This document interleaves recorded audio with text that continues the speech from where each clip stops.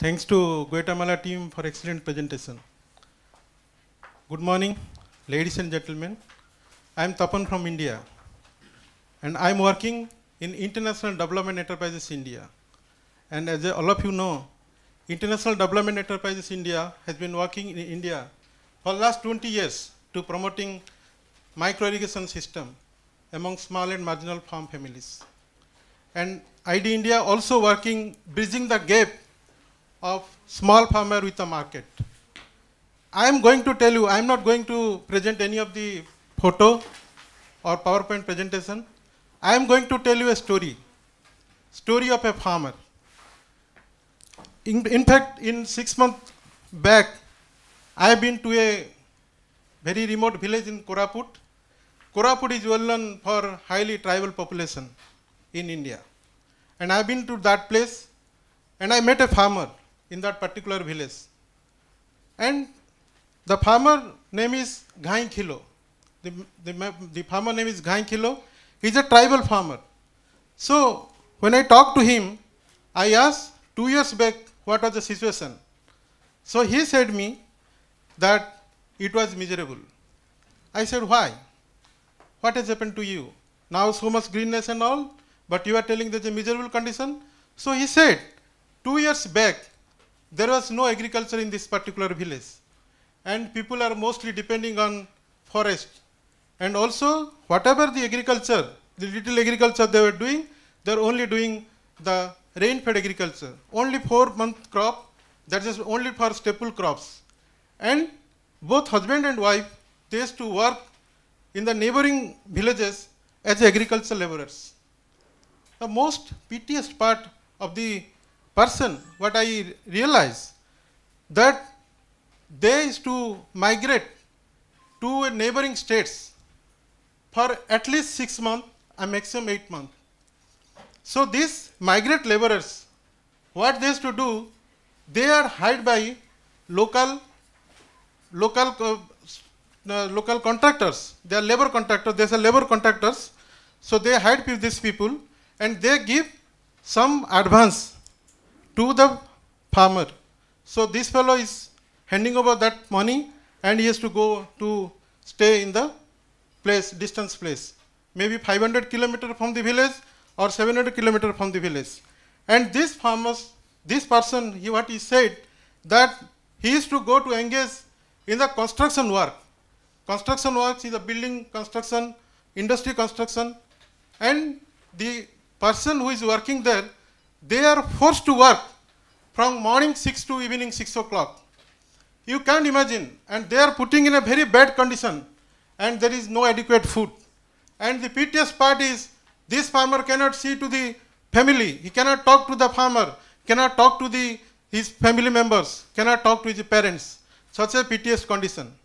So, but there is no other way because whatever income they are getting from the forest and what is the income they are getting from the 4-month rain-fed crop is not sufficient. So there is no alternative for the Ghai. So what happened? So he has to manage like this. 2 years back, he said that in the January 2010, he was preparing to go for migration work. But since a person is going for 6 months work, so he had been to a market to purchase something for his family members. So when he went to the market, the nearest market, that's a Kunduli market, there is a good market. So when he went to the market, he found that there's a huge gathering. There's good music. People are surrounding to a demonstration area. So he went there and he just stood there. He saw that a man is operating a pump, a treadle operated pump, and lifting water from 10 feet of well.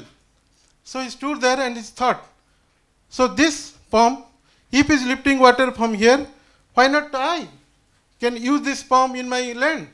And there's a small stream is flowing there. So what he did, but little difficult for him because he is not in that kind of crop. So he went and talked to the officer. Officer is a promoter of Scampis project.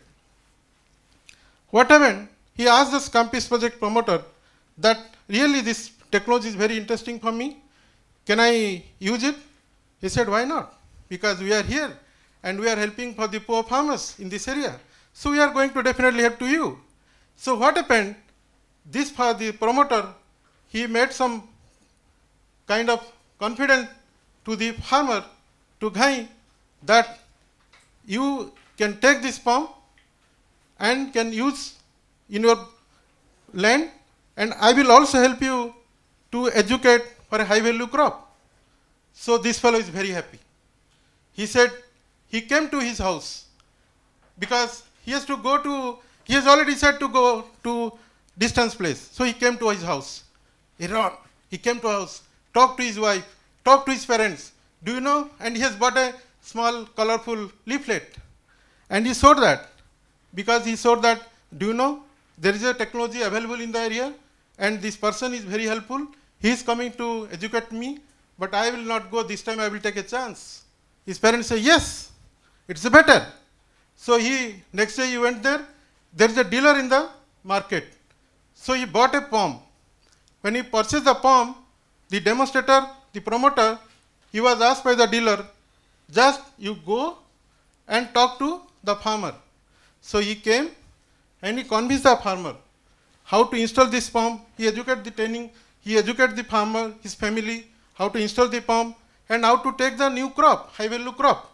Because this fellow was earlier not known this kind of crop, but only know the kind of paddy cultivation that is during 4 month time. So what happened? He first crop, he took this summer tomato, because the summer time is a Jan for India. Then he took the cabbage.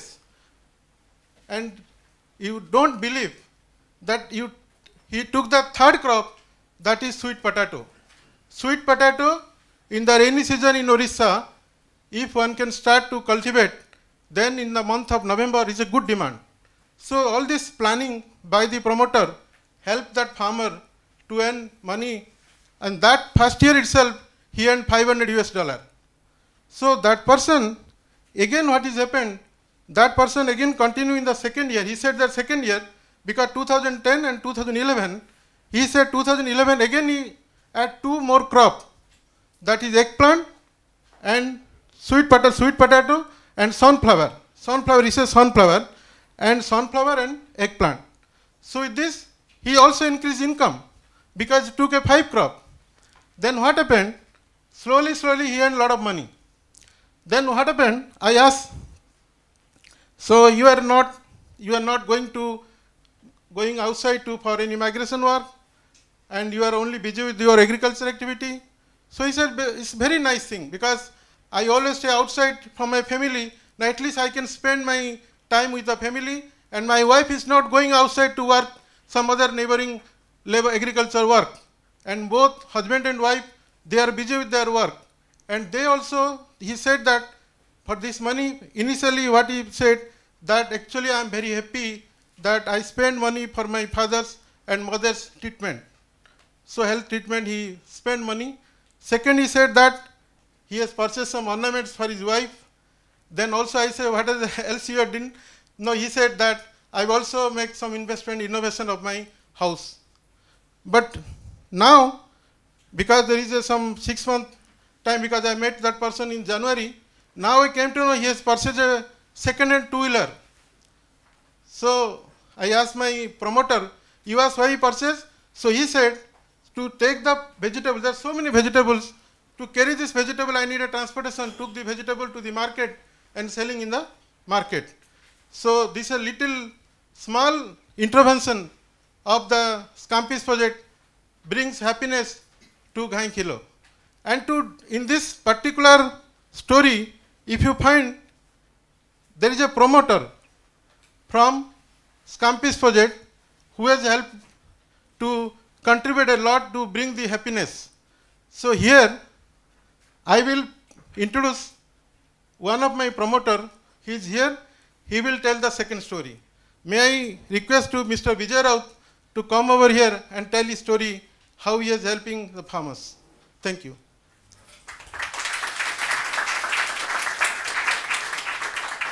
And yeah, I think you got the answer to your question about how the farmer actually got his return on investment.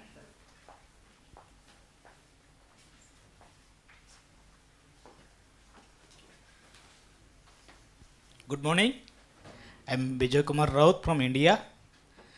I am a promoter working in this campus project, and I am doing for farmers, giving technical guidance for installation of a micro-irrigation system and a preparation and installation of natural organic fertilizers. So I have got a lot of stories in my work. Now I am going to tell one.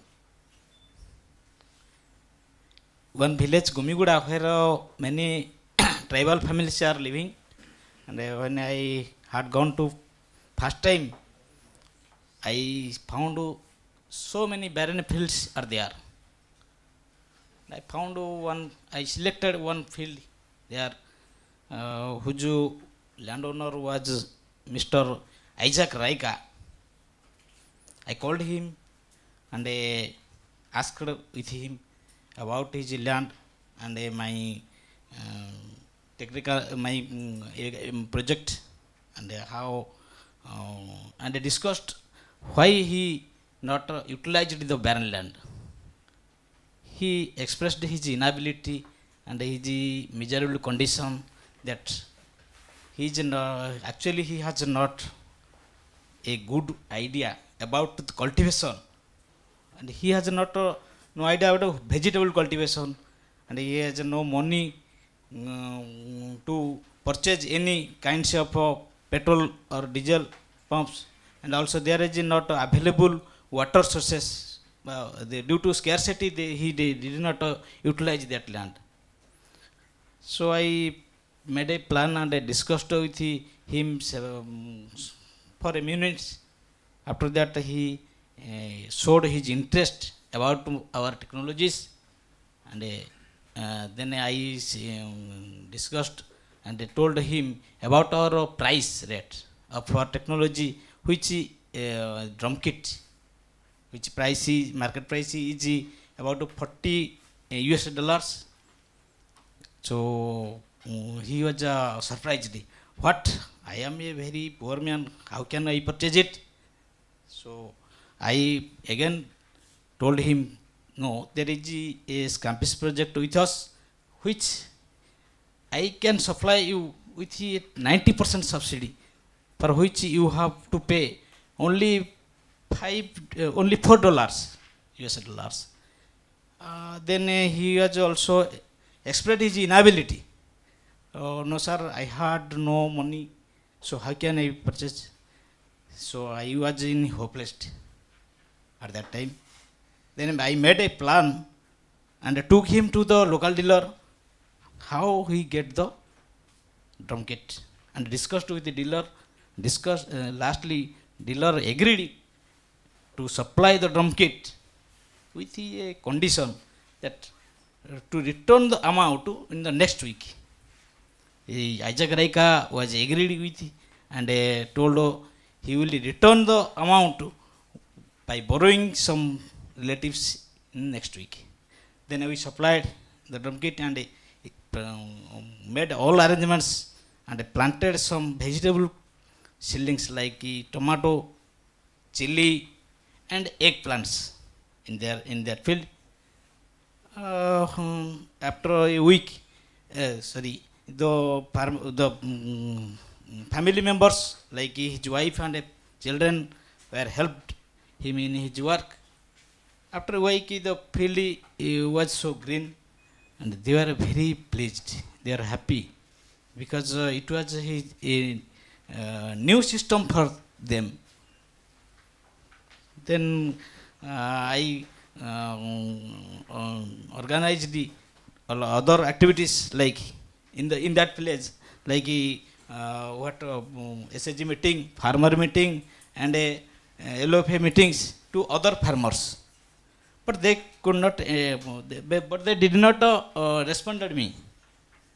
Only Isaac Raika was responding, and he continued his work. then he continued his work, and sorry, I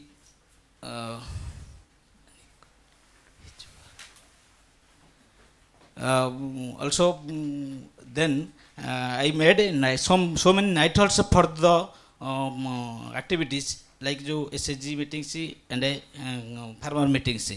Then days upon days after some days he harvested some green foods.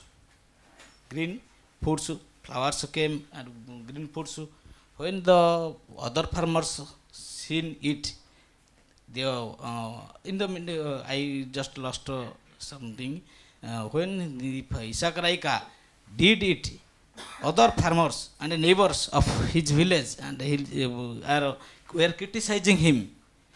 Why are you doing this, unnecessarily wasting the time? What will be the benefit of you? But he didn't care it. He continued his work. After some days, he got some.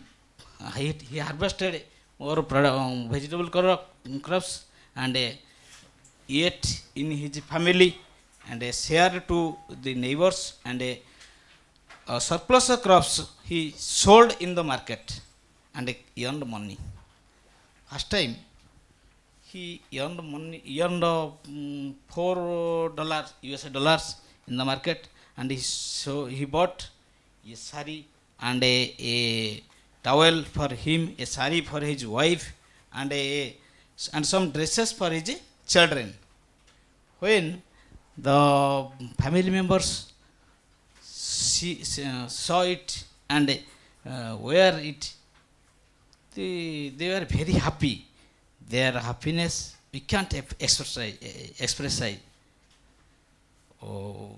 In the meanwhile, other villagers were seeing the reality, and they understood and felt that they are guilty and guilty with his shame, and tried to develop their relation with the Isak Raika, and interested to cultivate their lands by using our this micro-irrigation system.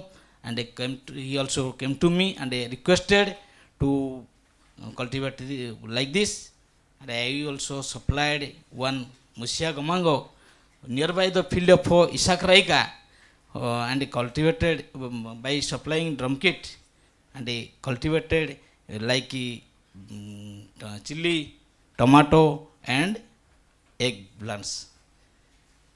Besides, other peoples of their village also seen it, and who were criticized the Isaac and his families also slowly came to Isaac and his families to develop their relation by sharing the crops, and also it was slowly the increased the economic condition of the Isaac. After all, he got 5,000 rupees, that is 100 US dollar after this season. After that, this season from that crop, and he was a old debt. He cleared his old debt out of his 100 US dollar, and purchased some other things like dresses, and he invested some money for purchasing one cycle, etc. Gradually, the other people of the villagers, other villagers were started cultivating like this, and since then Isaka Raika started and continued his vegetable cultivation in every season, and till end of our 2.5 years he earned more money, and out of which he purchased a land. he purchased some ornaments for his wife, and also he is in good dresses for his family, and also he changed his a thatched house to tin house.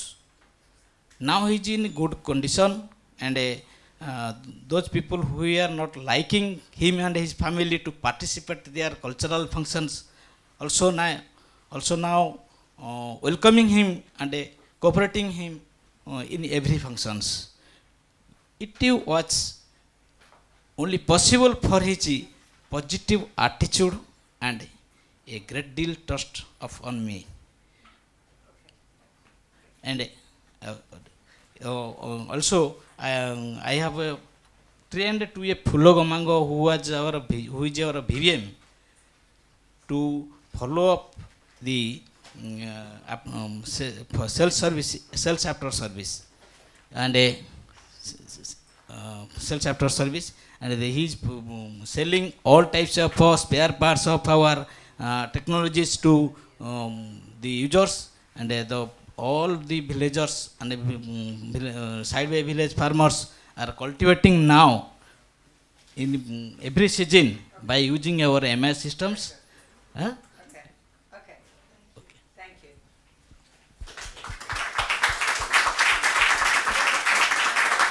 Okay, so now we have Susanta from our last India colleague. Thank you. Thank you.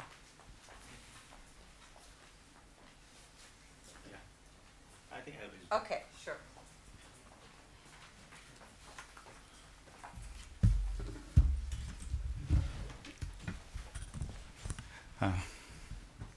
Ladies and gentlemen, good morning to you all. I am Sushant Ananda. I am the Chief Executive Officer of a IFAD funded project working in the eastern part of India in Odisha. The project is basically Odisha Tribal Empowerment and Livelihoods Program. It aims to enhance the food security and empower the tribals across 7 districts of Odisha. The project started way back in 2004 and starting with a base level of around 20% families having food security. In 7 years' time, we have around 72% having food security in that region. That's a different story. Friends, I'm going to tell you how MIS has been upscaled in Odisha, in particular in our region, and it is able to provide year-round cash flow to the poor tribal farmers, enabling them to overcome poverty in the shortest possible time. The area where we are operating, rain-fed agriculture is the most significant livelihood for thousands of farmers residing in that area. These poor tribal farmers have suffered as water is the most limiting factor of farm productivity, and because of climate change and erratic rainfall, there has been a stagnant farm yield and consequential poverty and food insecurity in that region. The government and the program is trying to address this through various interventions. Thanks to Copernicus and IFAD, we had the intervention of Scampis way back in 2009. And by now, Scampis has covered around 15,000 plus families in 265 villages of 2 districts of OTLP area. Scampis effectively has demonstrated use of micro-irrigation system and water and energy efficiency. It also showed that the vegetable area in that region has grown, the cropping season, the productivity, the fruiting time and the yield, everything improved. The farmers were able to get an additional income of around 200 to 300 US dollars through use of this micro-irrigation kit in a small area of 10 to 20 square meter. There was a need to upscale this MIS once the grant came to an end this year. There was a demand from other stakeholders to have this type of MIS kit to enhance the food security and income. Since this campus project came to an end, the 3 constraints in upscaling was that this was to be taken up in other areas also. That meant new stakeholders whose capacity was to be built. The capacity was built by having exposure visits to the farmers whose campus project had already taken up. Taking these farmers to the new areas where this is going to be upscaled.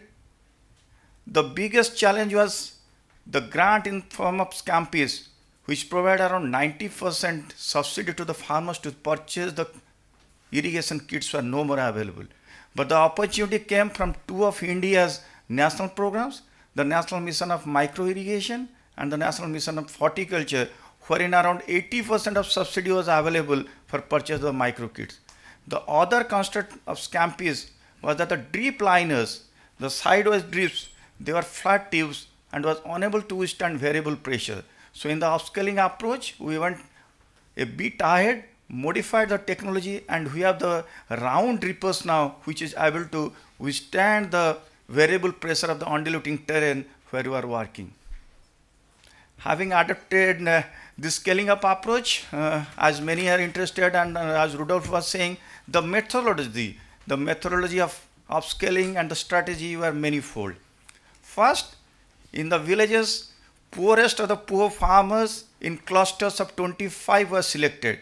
Not all were selected because in the initial stage, the strategy was to give subsidy, which was to be withdrawn later on. And once the subsidy was withdrawn, and once this technology was demonstrated on a larger scale, it is expected and it is happening that the amount of money required to purchase the kits are coming from self-help groups. We have a lot of women self-help groups in our area who saves regularly for some income or livelihood generation activities. And now people have started taking loans from these self-help groups to purchase the micro kits to do the upscaling.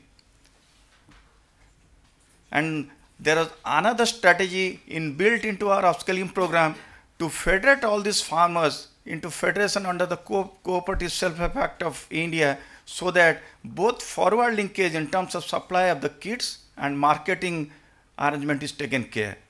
And each of these 25 clusters farmers were linked to a poly nursery, which was to be exclusively managed by these women self-help groups as a income generating activities.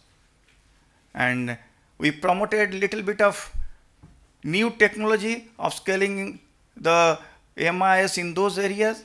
We had this gravity-based drip irrigation system with raised beds of vegetable cultivation. We had pressure compensated drip liners at 30 centimeter interval to the main line, which delivered approximately around a liter of water to the plants. And we taught how to manage the pollination to the women self-help groups, and all water available in the area, water lifting arrangements are provided to have gravity flow drip irrigation system. And you won't believe, in just one season, the results have been fantastic in those areas where it has been upscaled. Now the farmers have 3 crops a year instead of the one that they used to depend on rain-fed agriculture. That means year-round income to them.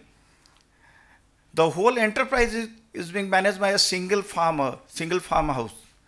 No outside labor is required. The productivity is around 12 to 15 tons of tomato in those 1,000 square meter of area, or around 7.5 tons of cabbage. The additional income to these farmers is to the tune of $800 to $1,000 per year. The immediate plan in this upscale approach is now we are covering around 1626 farmers in 6 districts of Odisha. The plan is to cover around 5,000 farmers in next 2 years' time. The plan and the capacity building is also going on to federate them and to link them to the urban market for disposal of their surplus produce, so that they have a round the year income. Through this method of upscaling, the project has been able to take care of 2 to 3 few things that was very basic in the beginning. Number one, there has been sufficient farm income throughout the year to take the farmers out of poverty that was prevalent in those areas. Number two, it has effectively addressed the food and nutrition security, because the farmers have started consuming vegetables in a very, very large quantity.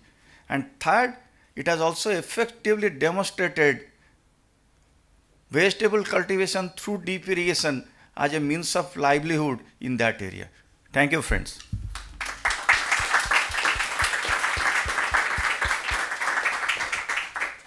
Thank you. That was really inspiring. Questions? Yes, ma'am. Yes, yes, you may. Thank you. Esse Nilsson Sida. I just have a question whether there's been any increased employment opportunities for those people who have not got access to land, landless people. Okay. Yes. Can Yes. I answer questions one by one so that I won't miss out? Okay, if you wish so. Okay, why don't you go take that microphone there then? I think we have, from SIDA. Yeah, we have a huge program of land allocation going on in the program area also. The strategy is to have land to all the landless. In our program area and across all the tribal subbelt of Orissa, we have landlessness of around 22%, absolute landless. And you'll be happy to know that in our program area in last 3 years' time, we have provided land titles to almost 15,000 families. And many of them are covered under this. So the employment opportunities not only in this, we have various livelihood options that is also being taken care of. Like poultry, we are a poultry surplus area now. They are also taking off goatery and various other livelihood options other than this vegetable cultivation. Okay. My name is Paul Hicks. I'm from the Global Water Initiative, and we're doing a similar project in Central America. One of the things we're looking at are the very similar numbers that you are seeing at returns of $800 to $1,000, or people are generating $800 to $1,000 with the drip systems. But there's still an expectation for subsidy. But we've shown that they can very easily pay back a small loan in a season. But if you gave somebody a year or 18 months, they would very easily be able to pay for the system. So the question with this larger public-private partnership that was introduced early in the morning is, have you explored ways of connecting these micro-irrigation systems to credit systems? Yeah, as I said in the beginning, we have this system of now huge subsidy by government of India. But gradually we are in the process of withdrawing this subsidy, and we see there are a number of women self-help groups in our area who saves regularly for their income generating activities. And in some cases, the farmers and the women, members of the family, they have started borrowing from their corpus fund for purchasing this kit, which costs around 18,000 rupees to start the micro-irrigation and upscale it. So we see the sustainability point in that, because the credit and the subsidy cannot come every time from the government. They have to manage from the resource, and it has started.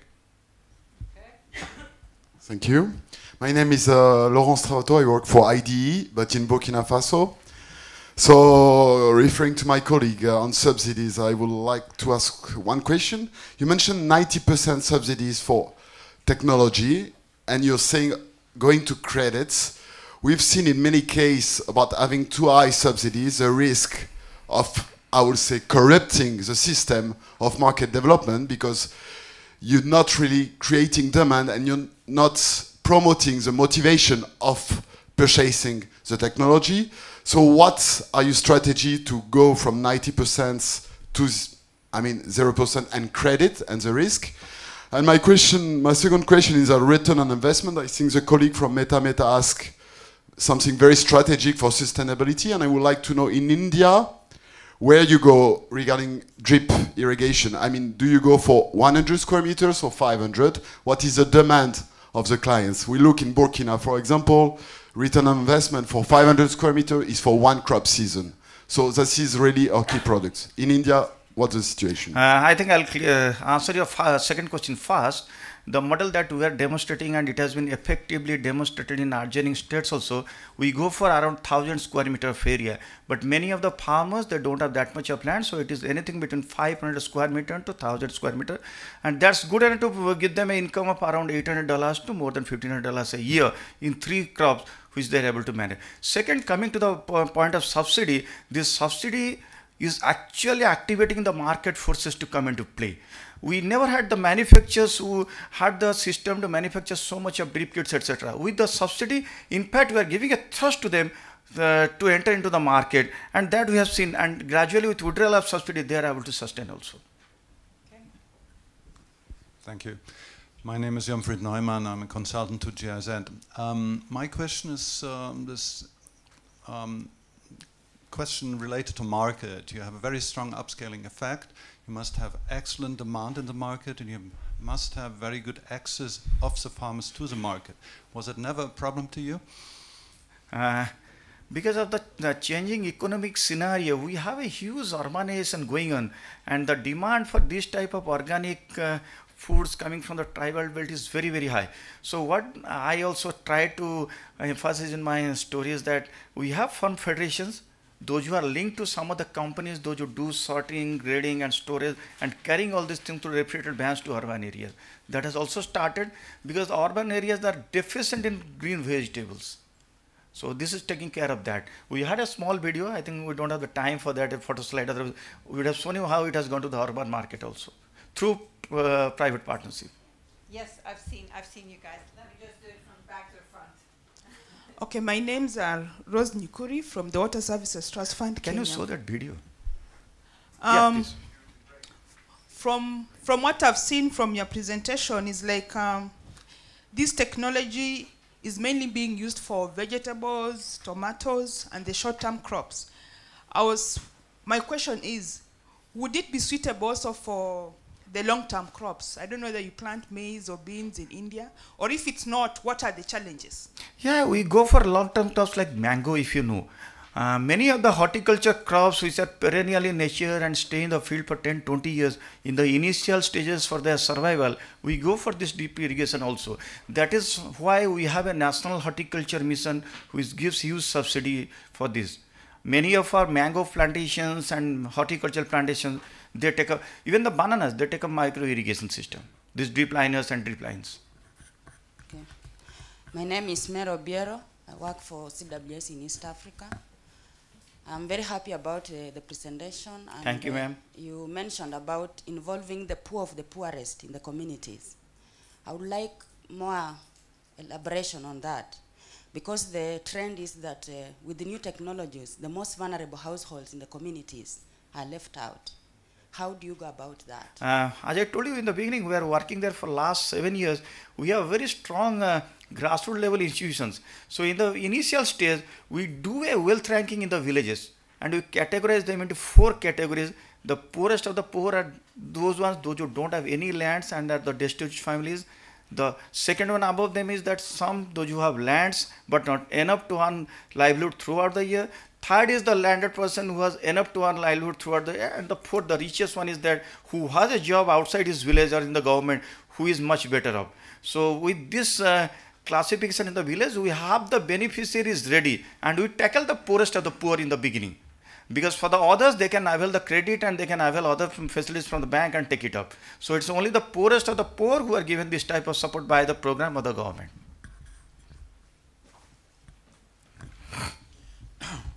I am Bharat Sharma from International Water Management Institute.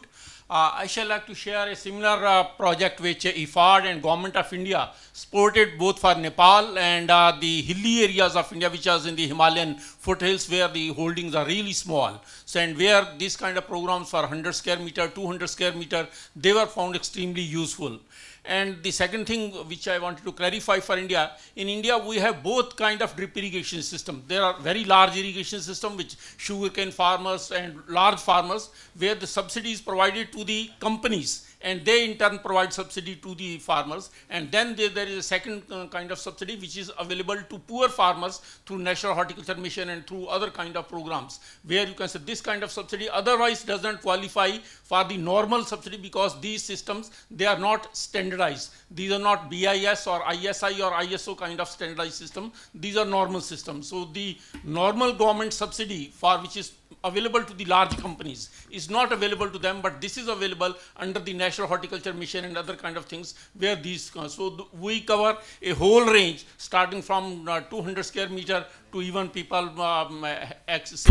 50 hectare or 100, any kind of things. So those kind of large farmers are also there. So impression should not be there that only this kind of drip irrigation is available. The other kind of larger irrigation systems, they are also available. Thank you, Sarma, for updating, but it's a national mission of micro-irrigation, which is giving subsidy to these small farmers also, and is to the tune of 80%, and they are all ISO also. They cannot be any companies. Thank you very much. Good morning, everybody. My name is P.R. Singhvi. I come from a company called Burroughs India Private Limited. As a company, we have been associated with a social project which is known as Water for World. And I'm very glad to share with you my association with the gentleman who is giving you the presentation. I had the opportunity of meeting these people way back in 2009 when I was here for the first time to attend the SIWI conference, where I was introduced to them by IFED through one of my colleagues who is working in Italy. The problem in India in drip irrigation system, which is very, very serious, is that people use 4 different materials to make a tube for drip irrigation system, which is HDPE, which is LLDPE, LDPE, and master batch. So in effect, they don't have the right concoction of the material and nobody knows what they are using. We as a company, we took the initiative for the first time to give them a ready-to-use compound so that these companies, these farmers or these drip lateral manufacturers, they get a right composition of material and they don't have any problem on the quality. So we are in an advanced stage of introducing this grade on a commercial basis. I am personally involved with the IDEI in India, and I am very glad to inform you that their chairman, Mr. Amitabh Sadangi, is very well known to us, and because of his initiative, we have this time awarded him as the Innovator of the Year in our Plastic Federation when we had the exhibition, which is held after every 3 years. So we are very deeply committed to this, and our company, both our principal Borealis and Boros, we are committed to this, and we assure all the people who are associated with this of our continuous cooperation. Thank you, Sangvi. I'll welcome you to my area because we are finding the manufacturers really difficult to come by. Right now we have only the Joint Irrigation, Premier, and then Tapan of Israel, those who have best of the farm. Right now, rightly as you pointed out, getting the right manufacturer has been the most difficult challenge for us. Welcome to Odisha. Hello, my name is Kaiza and I'm a student at the Stockholm University, and I'm only wondering a little bit about the crops that you choose to promote when you start these projects with different farmers. You've mentioned eggplant, tomato, and Cabbage. sweet potato, and I'm only wondering if you work with traditional crops and crops that are indigenous to the specific areas, and how you work with increasing biodiversity through that. See, we have 3 cropping seasons in that area. Each cropping season is almost of around 4 years, 4 months. Every year we have 3 cropping seasons, each season having 4 months. And we have different indigenous crops which are grown in small quality in those areas.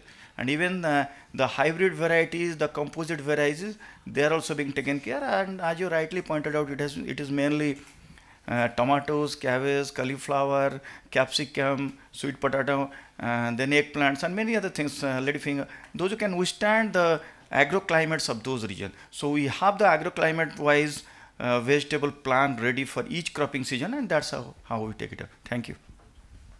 I think one more. No, you still have at least 2 more.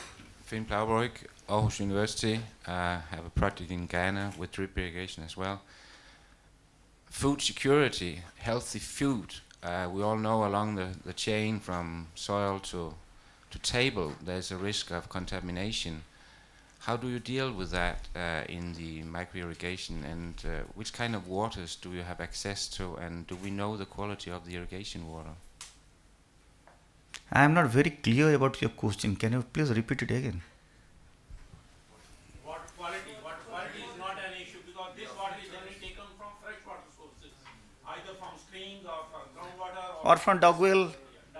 Water quality is not an issue there. A lot of places water quality is an issue, suburban vegetable production, but it's maybe on the countryside here. And cultivation in almost all these areas by default are organic. So if you are talking of a high degree of pesticide and fertilizer, it's almost absent in that area.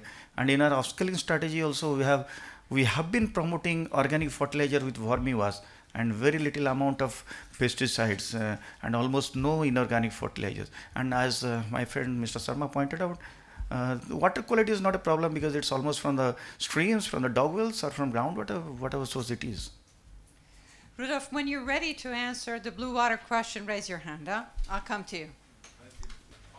My question was almost the same as what my friend has asked about the quality of the water, because sometimes it can suck with the water from the sewage because it is very fertile. And you know, this is the kind of food people were given to eat. The other thing is the women group in that particular place. You talked about, we have seen they work in the fields. And all the time, all over the world, women are being used. Where are these men? Where do they go when these women, although they are groups? We want also to see men being involved, because women are also used as almost like slaves. And do you consider them because they are poor? Once you buy, you talked about buying of land. And when you talk of buying a land for these poor people, you put them together. In fact, they don't have a space. It's good to consider them as women and the children. They suffer a lot in most of our countries, and especially in India and Africa. Thank you. The things are changing quite fast in India, in person, ma'am. Once we empower the women, and once the women know the technology or anything, it's the whole family which gets empowered. Once you empower the women and once you involve in the project, you open the entire windows of the world to the family. So that's how we look at that. And our project and the government is trying very hard to empower the women in that area. And things are changing very, very fast. We agree with that, but we want also our men to be involved, not our women to work in the field all the time. Thank you for your suggestion. It's the both way. I'm Lucy Massa, and I'm a livestock person. Before yesterday, I was still in Orissa. These tribal people are actually animal-oriented people. Yeah, they're basic of the farming systems are the sheep, the poultry, and sometimes the cattle. So, what have you been doing to, when you promote this micro-irrigation, to first link these women to the dealers and not just the men, because the women are mainly doing the work with the livestock and with the water. And what have you been trying to integrate your micro-irrigation into their livestock-based livelihood system? I know the rest of Indian farmers are Hindus and they are veg-oriented. So here we have also a government move to make these people agriculture-oriented. So you have not been talking about livestock at all. Yeah, a little bit about poultry. So, and another point is, you say you do organic farming, but if I see the pictures, this looks like monocropping, and maybe you use the animal manure, but you also did not mention that. I'm aware you cannot explain everything in a short time, but I would like you to enlighten on project and government more on how to integrate livestock with micro-irrigation.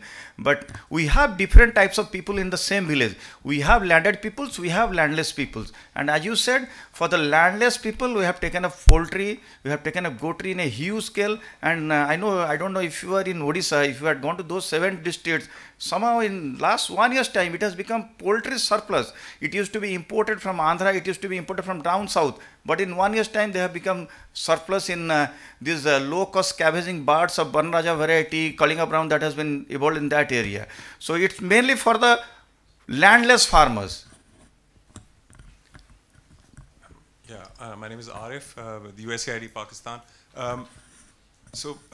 Your program seems to be premised on the initial investment coming from the savings groups. What's been the experience? No. Initial investment coming through subsidy by the government of India. Currently, but you're saying in extending the program to 5,000 farmers, you plan to rely on these on these savings groups. Yeah. So once the whole thing is demonstrated effectively in the field, and once the farmer knows that they are able to earn around $1,000, enough to get out of the poverty, and we have seen other well-off farmers in that area trying to take loan from the women self-help cooperatives, which is around 20,000 for these drip kits and to start the work. Okay, so my question is that your future programs are premised on these savings groups. What's been the experience in other parts of India where you don't have savings groups? So, for example, in Gujarat or Maharashtra. Secondly, I think maybe I misheard you. I didn't get it. You talked about pressure in the pipes to accommodate the undulating land. That is pressure compensated low pressure drip liners. That is basically the area is undulating, so the drippers, they discharge uniformly at every point. If it is the flat ones that as we used in the scampis, the discharge will be more in the upland area and low in the more in the lowland area, so less in the upland. You're not using motors or pumps or anything, right? So, and I think, yeah. Can I answer to your self-help group kind of thing? Actually, I have experience of working in this particular MI system for last 18 years, and I work in all front. So, talking to your question, like if there is no self-help group, actually I have tried in the many places, like linking to the rural banks and cooperatives. That's the one. Second, also there are some NGOs, they are extending help. From there, it's not self-help group, but they are extending help from their fund, and they are helping because that is they are showing in the project area. So that help also you can take. And third is very important that corporate houses are there. The corporate house, they provide some money because they do some buyback, like sugarcane and all, sugarcane industries are there. Or you can take some industry, those are actually working in corporate sector. They will help you in this kind of technology, because when there is a water scarcity and when they need a kind of technology, if you come with a new technology, then everybody will going to help you. That you can do. Okay, I'm going to give preference to people who haven't asked questions, and then I'll come back to you. No, actually, both of you have. So, okay, then go ahead. I'll come to you. Okay, sorry. My name is Lennart Woltering. I'm working for GFA Consulting Group in Hamburg, but before that I worked in Niger, West Africa, for 5 years at ICRISAT, and we also developed a lot of drip irrigation systems that were adopted to this situation. And just very shortly, and I think you have a really interesting experience. When we started there in 2005, we started with cheap materials. We thought cheap materials because people don't have money, but cheap also meant actually poor people, poor quality, and it didn't work. Where I wanted to go actually is at the question of energy. These small kits, they are often very, for small areas, they are used with the barrels. You need to fill it manually.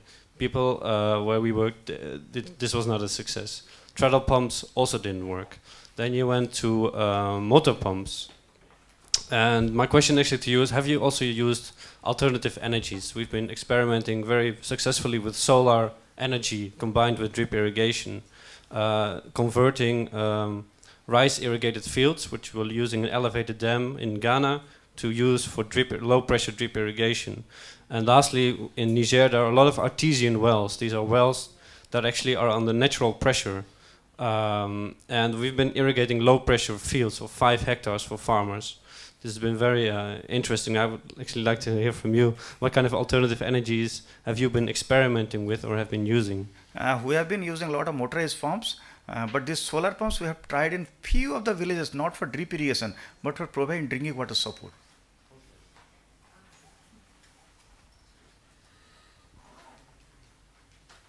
Okay. Thank you very much. Oh, one more question. Okay. To echo a bit what the previous speaker was saying, we've also had an experience of drip kit in the Limpopo Basin, which was not successful. And one of the reasons was that the water quality was in a way that the system was clogging quite often. And when it will have that, or when it will reach that state, they'll just decide to leave it out. So I'd like to find out from your experience, are you not judging success too early, or are you not encountering such challenges? Because so far I haven't heard much challenges on how you are actually implementing this micro-irrigation. Yeah, if you have seen the diagram that I had projected. Success never comes too early. If you have seen the technology diagram that I had shown, we have filters when the water comes out to take care of clogging, etc. And the farmers are taught how to wash these drippers to get rid of this clogging. And it's not too early. Scampis was there for 3 years. They have effectively demonstrated that this technology can work in that area. And on an average, as my other friends from India have pointed out, we have very good systems which has almost worked for 5 to 10 years in different parts of India. So they can work for 10 years, cost effective, and yes, some experience of previous practices for cleaning and for preventing clogging of the equipments are being taken care of. Can I respond? Can I respond to your question? Yeah, we train farmers. There's a critical element of promoting an MI system. See, only talking here about that to promote the MI system is good to listen, but farmers, unless until they are educated, they will create a hell lot of problem for you. Because the emitters, what you are telling, that is clogging part, that's the emitter part. Emitter is there, a micro tube is there, definitely there must be no clogging. If there's a dripper, you need to see which kind of dripper. So there is a clogging. But clogging is not a difficulty part. Clogging, you need to educate the farmer how to avoid that clogging, because of filtration and all that. How can you take care of the particle, external particle to get into the pipe? And second, also there is acid treatment. So those things, some kind of minimum knowledge should be there with the farmer. So it will not be there. But I have seen people don't use, because if they are not educated properly. But in Scampis project, we have done, like we have 10 promoters working with us, and also we have developed village-based mechanic. So these village-based mechanic, they are the farmers. They are trained to how to tackle this kind of situation, and they are in the village. They are giving after-sale service to this kind of problem. Okay. Thank you very much for your keen interest. For any further clarification, please contact me, susanta@otlp.org. I welcome Mr. Sangvi to our area, and lady livestock expert to educate more on how to integrate MIS with livestock. Thank you very much for your keen interest. Okay.